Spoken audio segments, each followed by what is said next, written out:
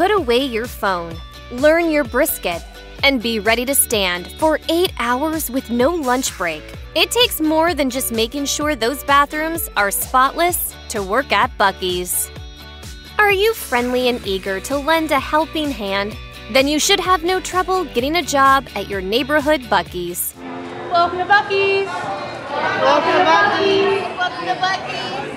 According to Klein, applicants aren't required to have much experience in order to secure employment. Besides maybe a high school diploma, potential candidates can woo the recruiter with a few simple traits: an upbeat attitude, a strong work ethic, and plenty of flexibility. Many Buc-Ee's alumni who've posted on Indeed agreed that the hiring process is fairly routine for a service gig.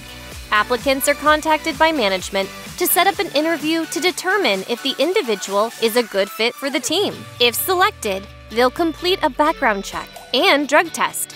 Depending on the particular circumstances, candidates might even go through multiple interviews before finding out if they got the job. Like most entry-level positions, going from the interview to wearing the badge is also quick. Klein reports a couple of days on average, but some employees allege scoring the role in 24 hours. With a gift associate writing on Indeed, you spend about 9 hours training on a computer, and then you are officially an employee. A single Buc-Ee's location can house as many as 250 team members under its roof to keep up with the influx of customers and daily tasks. As General Manager Floyd Freeman tells Alabama Living, it takes an army to keep Buc-Ee's operating 24/7. While it can be overwhelming, the plus side is that it can also be rewarding, since there are constantly co-workers around. If expanding your social circle is a goal, it'll definitely happen at Buc-Ee's. Taking into account the convenience store's astronomical measurements, it's no wonder the chain maintains a fleet of hired hands to perform the necessary, if not adrenaline-packed, tasks that a bustling theme park-esque rest stop like Buc-Ee's is capable of demanding. In this economy, the federal minimum wage is downright paltry at $7.25 per hour, as listed by the U.S. Department of Labor.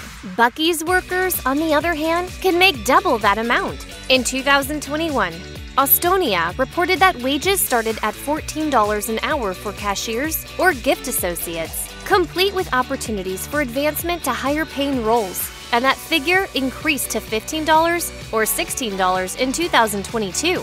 Buc-Ee's takes pride in its attractive compensation, as evidenced by the signs hanging throughout the store advertising each position's hourly expectations, to keep current workers on board as well as draw new faces into the hiring pool.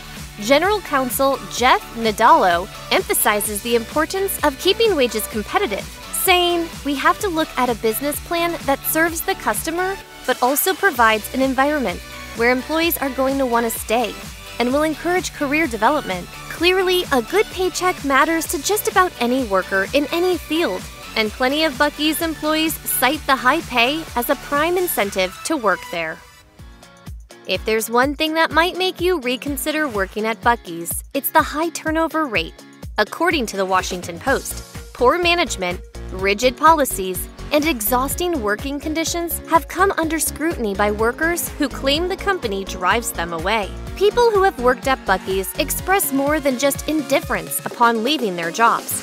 Take this account from a former cashier posting on Indeed. They work the heck out of good employees until they quit, and then borderline shun them for it. Add in surveillance cameras and signage reading, "Don't forget who pays you," and it isn't so surprising that people would flee. They definitely have a higher expectation, and that probably ties into why they do pay a little bit more. Even after boasting generous wages and a 401k plan, Buc-Ee's struggles to match its employee-friendly image when it's evident hirees would much prefer taking their labor elsewhere.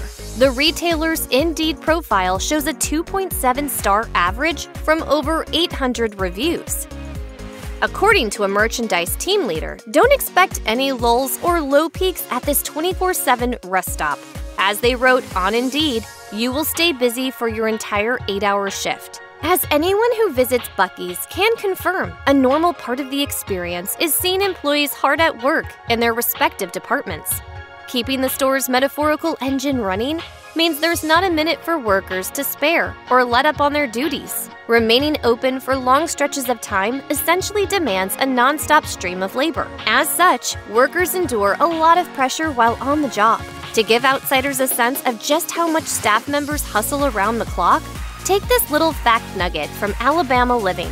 A location in Baldwin County allegedly receives shipments every single hour. Although Buc-Ee's is one of the few retail establishments that advertises 40-hour work weeks, the chain isn't exactly consistent with scheduling. One Indeed review revealed employees often work past their shift when there's not enough staff to cover the load. However, Buc-Ee's will shave off the extra time from their next shift to keep their hours below the threshold for providing full-time benefits. It's also not unheard of for Buc-Ee's employees to clock in more than just the standard 8 hours. One individual who posted Buc-Ee's work schedule wrote, "These shift guidelines are never followed, and you can guarantee that you'll be there for more than 10 hours at a time." 8 hours doesn't seem so bad in a vacuum, but multiplied by 7 consecutive days of standing on your feet non-stop? Well, you can bet even the most chipper busy beaver would be wiped out. Former and current employees alike have attested to receiving as little as 5 minutes to collect themselves during a whole shift. According to one Reddit commenter, the chain doesn't provide restroom breaks, lunch breaks, or even a break room for employees to temporarily kick their feet up. 8 hours of work in exchange for a lunch break is a widely accepted norm in retail work these days. However, the Occupational Safety and Health Administration writes that employers don't have to provide these benefits, or at the very least won't face trouble from the federal government for refusing. So technically, Buc-Ee's is able to get away with skimping on time off. In addition to short breaks, Buc-Ee's does not allow its employees to sit down, with another Reddit user commenting, they get a 5 to 10 minute personal moment where they're allowed to eat standing up at a table in the back. A cashier alleged that even getting a chance to use the restrooms could be a struggle. They told the Washington Post, "I've asked some time to go to the bathroom, and it's been a couple hours before I'm allowed to go." Texas Monthly writes that phones are strictly off limits for employees, and that rule takes effect the moment workers clock in. It's a long-standing policy that, if violated, could get workers terminated on the spot. Of course, it makes sense that a retailer would enforce rules surrounding phone usage, but at the same time, banishing phones from the premises has been a hassle for employees who need to make childcare arrangements or tend to personal responsibilities. As one food service associate wrote on Simply Hired, your family has no means of contacting you the entire time you are at work, even if it's a life or death emergency situation. Surprisingly, workers aren't the only ones expected to grind off the grid. Per Buc-Ee's, it axed phone lines from stores years ago due to the inconvenience caused by workers answering the calls, and customer inquiries are now taken through the website. As the Nashville Ledger writes, employees are hired specifically to clean, scrub, and polish every toilet bowl at Buc-Ee's until it sparkles. Furthermore, according to the St. Augustine Record, workers are assigned to monitor the restrooms on a 24-hour basis, ensuring that the cleanliness the chain successfully markets is always on display. You know, we try real hard to keep the bathrooms as clean as we can keep them, and I think we do a pretty good job. When Buc-Ee's won Cinta's coveted Best Bathroom in America back in 2012, it was the hard-working Buc-Ee's staff who received a shout-out for a well-deserved victory, with market development official Gary Gonzaba raving, "Whenever I go here, there's always someone, seemingly right behind me, cleaning up." Buc-Ee's is adamant that its workforce presents a clean-cut image, which is why when walking into one of its locations, you won't see body piercings or ripped jeans on anyone wearing a name tag. Strict dress codes aren't unusual in the world of retail, but Buc-Ee's enforces some staggeringly rigid rules on personal appearance that might not register to visitors passing through. Buc-Ee's dress code is posted on its website, listing open-toed footwear, unnatural hair dyes, and disheveled attire as being firmly prohibited by the company. According to Texas Monthly, male employees can't grow out their hair, and Indeed reports that ear piercings are the only valid body modification, assuming that they're single studs in the earlobe. The store bars tattoos that are visible, and as far as facial hair goes, it's better to play it safe. According to another commenter on Indeed, beards are acceptable, but keep it neat. From the moment you approach Buc-Ee's Texas Roundup, you'll see pitmasters wearing cowboy hats while wrangling slab after slab of smoked meat, while the chain keeps the process under wraps. The Nashville Ledger reports that there's plenty of evidence to suggest the standards are astronomically high for any worker wielding the knife. Food Network reports that Randy Pauly, the company's director of barbecue who oversees the Daytona Beach store, has a resume that includes 8 World Championship wins, a telling sign that Buc-Ee's takes its barbecue extremely seriously. Fresh chopped brisket on the board! Oh, look at that! By that logic, the company isn't afraid to invest time into employees to truly let their skills marinate. Even with lots of practice, become the reigning kings of the grill. Austonia writes that Buc-Ee's has been known to promote workers from within, encouraging retention by making the store atmosphere a place team members can enjoy long-term. Simply put, there's a lot of potential for lower-rung hires seeking out a higher station at the company. Operations District Manager Mandy Carlisle reveals that it took 6 years as a cashier to eventually land the corporate role they're in today, with Mandy writing in a testimonial for the company's website, "I believe I am an example of what job opportunities are available to all employees at Buc-Ee's." Even with these rosy promises of career advancement, the reality isn't always so pretty. One Indeed comment attests to management favoring certain people for promotions, while another claims job growth is a rare occurrence.